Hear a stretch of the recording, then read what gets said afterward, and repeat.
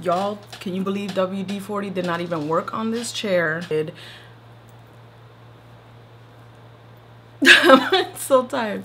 Hello my loves and welcome back to my channel. Today I'm coming to you guys with the B.O.M.B makeup challenge. Now some of these brands, I'm just gonna put out the disclaimer here, some of these brands, although they are friendly for women of color of any race or creed, they actually aren't black owned, which is upsetting because you know, you want to see that. I personally want to see that diversity, and I'm just a little disappointed in myself that I didn't get like AJ Crimson. I wanted to get some of his foundations, and I I couldn't at this time. So, but I will soon because I actually want to build up my kit with those products because they're so good.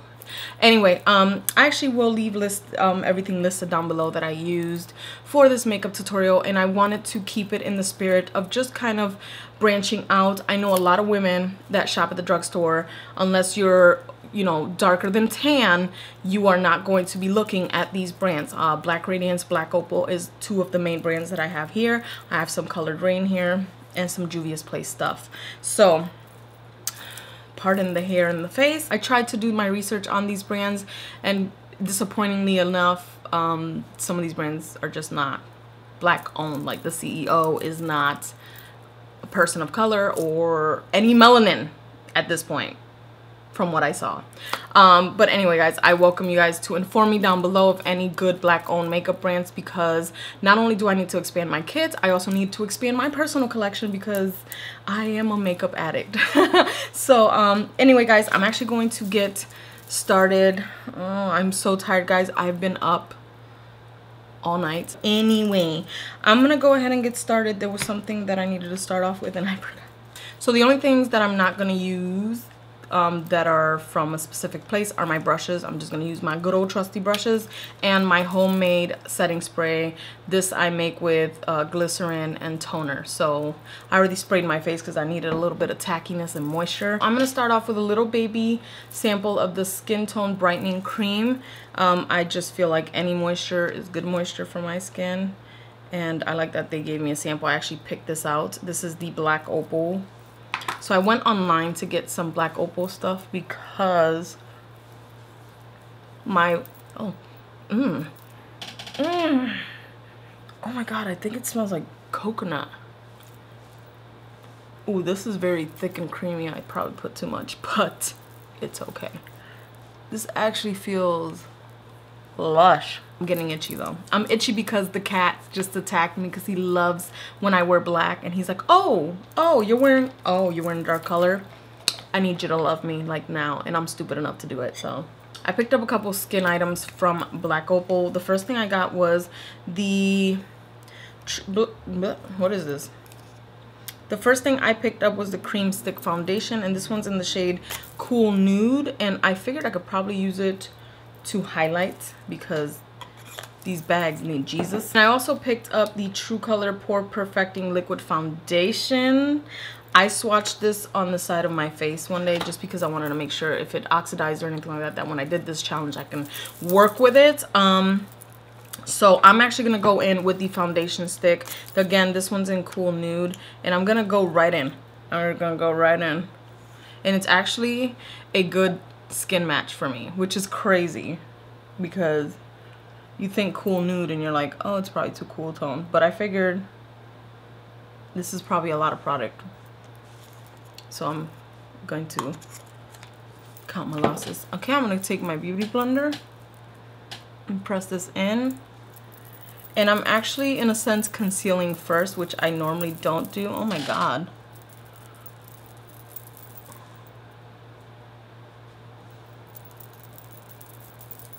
Okay, this feels really nice. This is like a full coverage stick. Lord, give me better bags with this stuff. One thing I could not find was a concealer. I saw that Shea Moisture had some at Ulta, but I felt like they just weren't gonna be like, I don't know, brightening enough. So I kind of skipped on it, and I was like, oh, I'll go get it before I film this video, and it never happened. So anyway, I'm gonna take the Black Opal True Color Pore Perfecting Liquid Foundation. This one's in the shade Champagne Beige. It's one of their newer shades. I'm just gonna take a pump. Wow, that dispenses a good amount. It is liquidous. This swatched really pretty on my skin. So if you're like an NC 25, NC 30 in MAC, this might be a good match. I say might because, you know, everyone's skin tone is different. And it does start oxidizing a little bit right there, but when I blended it in that section of my face that day, it seemed fine. Every time I dot it on my face, I think of calamine lotion when I was a kid and I had the chicken pox. The same technique I always do and spray my brush. This one's actually just an up and up brush. And spray it with some homemade stuff.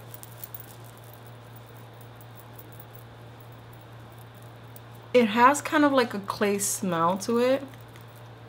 Yeah, like a kind of like a clay scent. This is turning a little orangey on me. But I'm sure once I press it in with my beauty blender, it will be okay. I don't know. Again, I said I swatched it on my skin. It's actually turning it kind of orange. This foundation though, it feels nice.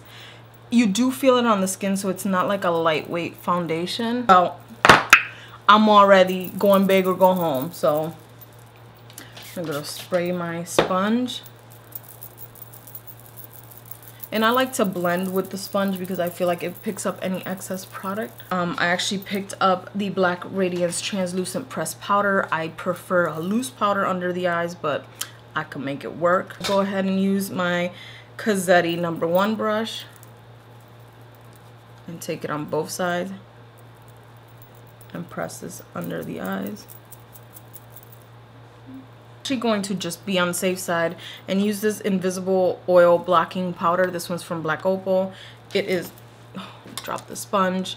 This is actually going to be really good. I'm just using it for under the eyes because I feel like I need to set under there really well. Oh, butter. This is actually a really nice powder too. You know how some powders you use and they're like just scratchy, you won't get any product in the brush? You get a good amount of product on the brush. Actually just brushing it on my T-zone. I feel like the foundation, maybe because I'm hot, there you go, it's just leaving stickiness. So I'm actually going to do my brows, and I'm going to do my brows with an eyeliner. I could not find, maybe I just didn't look hard enough for something for the brows, which is kind of weird because you would expect that Black Radiance has a full line of product, yet they don't have anything for the brows, which I'm like, okay, so I'm gonna be brave enough and use the Black Radiance Continuous Cream Eyeliner, and this one's in Classic Black. Again, this isn't really black owned, just see, I'm not scared to have dark black brows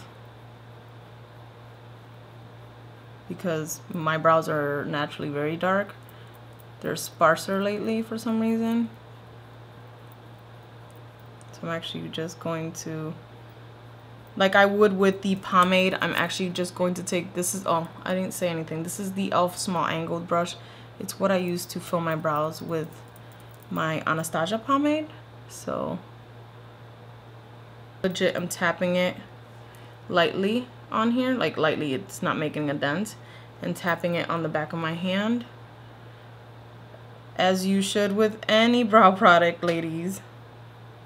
Don't joke. There's a brow. I'm actually gonna bronze up the face and then go on to the eyes. I know, ass backwards today. I'm gonna be using the Black Radiance True Complexion contour palette. This is the light medium shades.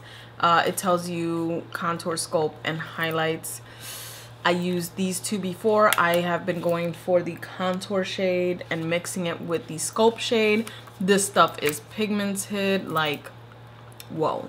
Like, you gotta be very, very careful with this because I feel like it can just look muddy on someone with my skin tone, and definitely lighter. I'm gonna take my Kat Von D 20 brush, which is what I've been using to bronze the skin with really pigmented bronzers, and I'm gonna take the contour shade. They actually both look very similar, to be honest, but I'm gonna go in with the contour shade because it looks slightly you know, neutral, even though they're both very warm. And I'm just gonna, like, I barely touched the product, and look at that. I'm actually just blending it in with the e.l.f. Blending brush. I just thought this was a contour brush. I love contouring with this sucker though. So I'm actually just blending out what I've placed with the fluffy brush. I'm actually gonna take a little bit right there,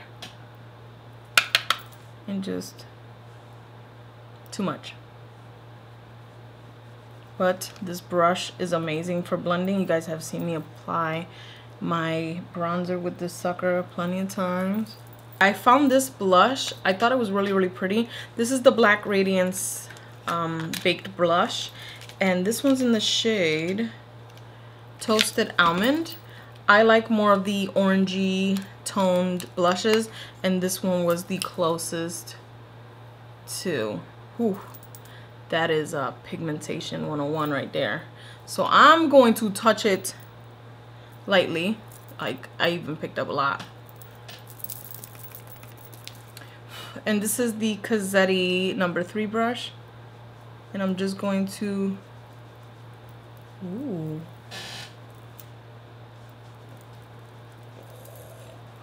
as scary as this looks, this is freaking stunning. We're gonna do the eyes right now, and you guys can see a close-up of my skin. Let me know if it look cratered up. My bags look sad. I didn't have a concealer.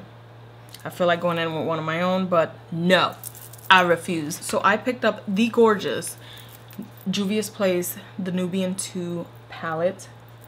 Absolutely gorgeous. I actually have used it. The color that I'm planning on using today, I only swatched. So this is the beauty right here. The pans, look at my finger. The pan is huge. I'm just gonna use my middle finger, but the pan is huge. I've swatched some of these, shown them off to a friend. This is the reason why I bought the palette. That one right there. And because of Egypt. I did a gorgeous smoky eye with this green. I don't know. I've been wanting the Juvias Place palettes for a while, and then Nikki Tutorials did a video, and all of a sudden it's gone viral, I guess. But I was fine with picking this up, and then I saw they came out with the Masquerade palette, and I was like, why? But I really like these deeper tones right here, and I really like the deeper tones right here, so I decided not to wait for the Masquerade palette that they came out with. But I kind of still want that one too. But anyway, I'm going to take a floofy brush. I'm going to take my good old trusty Sonia Kashuk 109 brush, this beauty right here. And I'm going to go in with a mix of Madagascar and Morocco. So I'm going to just roll the brush on each of those. Tap off the excess and just hit my crease with that. I just tapped off the excess enough that I don't have too much on my eyelid. That's all. Take a little bit more Morocco, which is the orangey shade. And I'm actually just taking it all the way into the crease like so. I'm gonna go in with Cleopatra. So I'm using the Cazzetti or the Cazette number 7 brush. It's like a paddle brush. It's good for applying powders like this. These are very creamy, so I'm actually just taking it and just pressing and pulling down. And I'm gonna press it onto the, oh my god. Hello, Blue. How are you? I'm actually just pressing this onto the lid, and I'm gonna go back in with my finger. And I guess I'm planning on getting more pow than this, but finger application usually gives you a lot more pow. There is some fallout with that, so be mindful of that. Most eyeshadows do have fallout. Go figure. I'm gonna go back in with my fluffy brush, take the blue, and take this on the crease. I want that smokiness of the blue to hit that orange and just kind of blend. Like so. You see how it actually almost changed that color. Take a Kazeti S175 brush and I'm going to go in with the shade Kenya, which is like a deep brown with like a tinge of purple, and I'm just going to hit that on the outer V here. Go in with Zuri and take that on the inner corner just to brighten that up a smidge.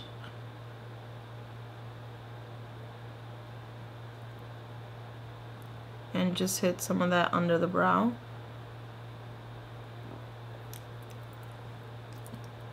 So I'm going to take my Smith 220 brush and go back in with Cleopatra, which is, I'm going to go back in with the blue shade, Cleopatra, and take that under the lash line.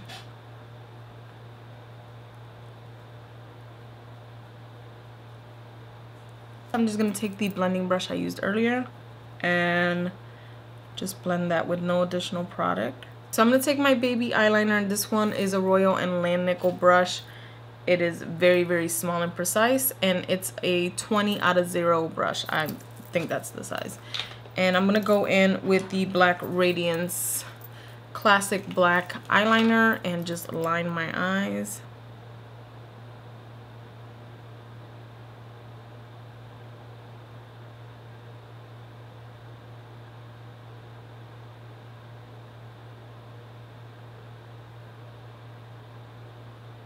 So I'm going to take a Kazeti number 11 brush and take some of that eyeliner, and I like to actually tight line with my cream liners.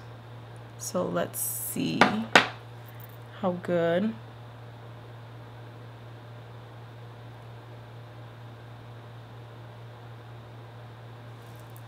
Yeah, I like to tight line and do the waterline. So I picked up the black Radiance Full Effect mascara. It has argan oil on it. I don't know, it has the flexible plush volume. I don't know, it says it conditions and all that stuff. We shall see. You guys know I'm very picky with my mascaras, so this is the packaging right here. It has a rubber bristle, very flexible, no bad scent, and I'm gonna just go in and slap it on my lashes. To clean up my under eyes, I'm going to take a little bit more of the blotting powder, and it's translucent, but I'm legit just trying to clean up any fallout. I picked up for highlighter, I wanted to get the Natasha Denona highlighters, one of them, but I held off because I'm actually going to add it to my collection, or I'm actually going to add a couple to my collection later on. But what I did was I picked up a Juvias Place single eyeshadow, and this is in the shade Carlotta, and it's this beauty right here. Now, when I swatched it and I put it on my skin, it was an exact dupe in my eyes to the Jeffree Star Cosmetics Peach Goddess. This is my favorite highlighter. This is the Jeffree Star Cosmetics highlighter in Peach Goddess, and this is Carlotta, and they look very, very similar. They swatch differently. The pigmentation on the Carlotta eyeshadow, to me, is actually a little bit better. It's a lot more smoother and no glitters to it, almost non-existent glitters to it. So personally, once they're blended into the skin, they're the same thing, except I feel the sheen on this 100 times better. So I'm gonna take my trusty this is my Up and Up brush. This is what I use to highlight. I'm gonna take some on my cheeks now, and I will show you guys.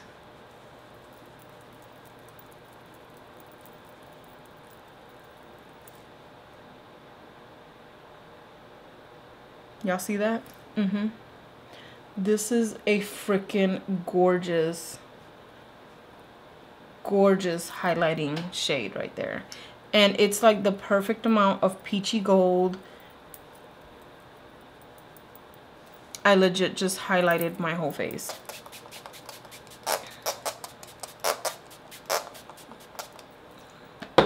So I just sprayed my face with some of that homemade MAC Fix Plus, and I'm just fanning myself. I'm actually going to go with the shade Mars. This one's from Colored Rain. This is their matte lip paints. Is it matte lip paints? Yep, matte lip paints. or matte lip paint. And I mean, I haven't tried, did I try this one yet? No, I haven't swatched this one yet on my lips. How did I get but anyway, I'm just gonna go ahead and apply it. You guys, oh my god, you guys have been seeing my mirror there the whole time. Okay, so I'm gonna go ahead and apply. Just almost got it up my nose. This has no scent. The packaging is plastic, like most liquid lipsticks, but I tried on one of the shades. I will be doing a haul for you guys anyway, but I tried on one of the shades. Oh my god. Anyway, I'm gonna shut up. Oh yeah.